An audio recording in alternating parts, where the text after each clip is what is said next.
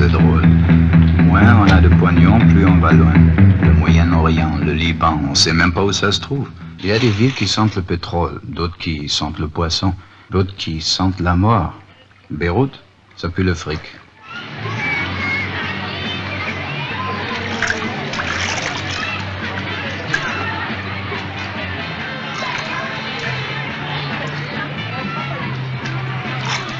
Famille Grubert, pétrole, mine d'étain, appareillage électronique, 1 milliard de revenus annuels. Le plus beau flambeur que j'ai jamais vu. Le pognon qui peut paumer sur les tapis verts, t'as pas idée. Oui, mais un jour, il finira par gagner, forcément. Il fera sauter la table.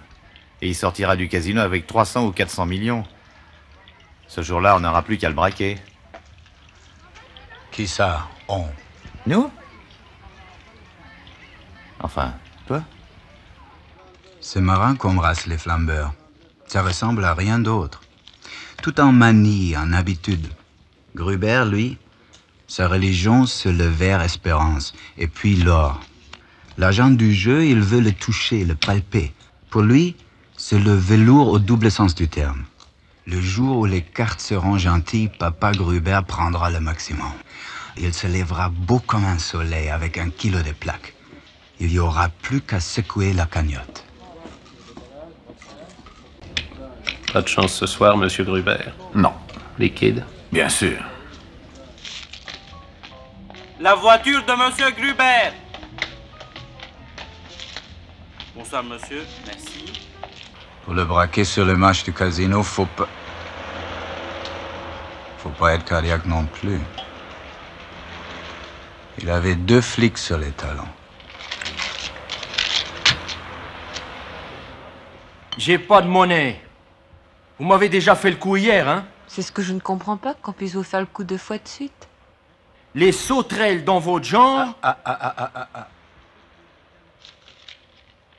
Payez-vous. Sauterelle, vous pourriez dire merci. Je vous ai rien demandé.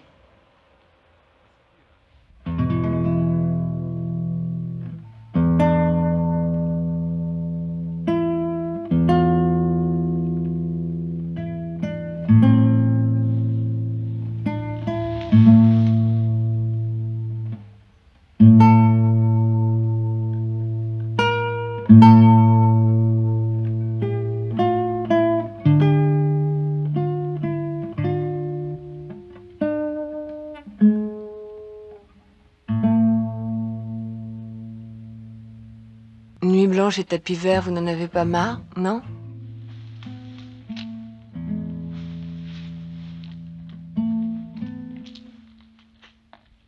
Si vous laissez filer des michetons comme ça, vous n'avez pas fini de bouffer des œufs durs. Ça tombe bien. Dans la vie, j'adore 3 choses. Les œufs durs, l'amour au soleil et les types qui se mêlent de ce qui les regarde.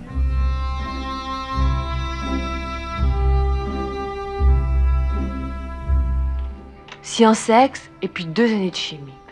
Puis j'en ai eu marre, ce qui s'appelle marre.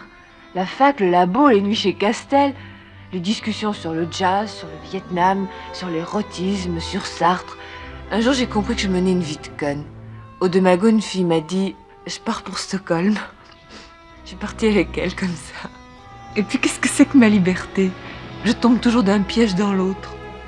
Il y a eu Saint-Germain, il y a eu Vladimir, il va y avoir toi, peut-être.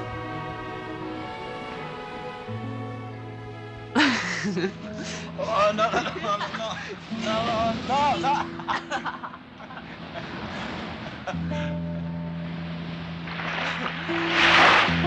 Viens! Et où?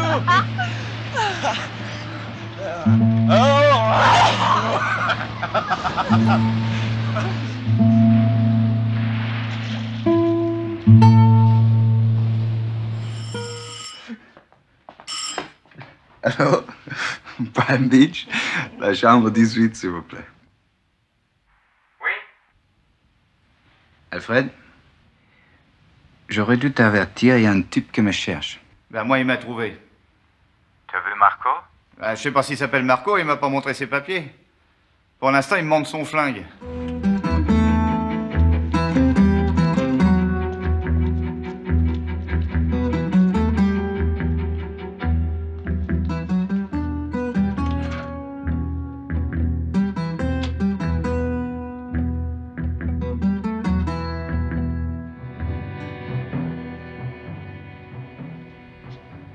Lève-toi, Marco.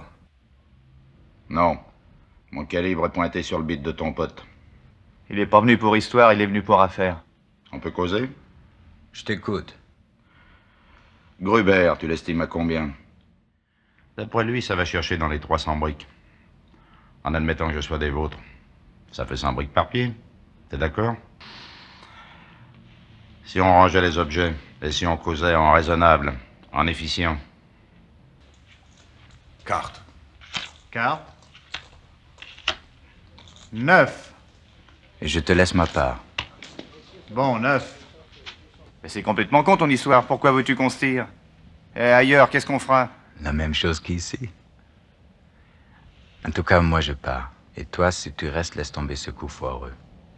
Et oublie Marco. Je t'écoute même pas. C'est un embrouilleur, un cintré. Allez, casse-toi. Adieu, Alfred. Bonne chance. Tu veux une orange? Si tu me l'épluches.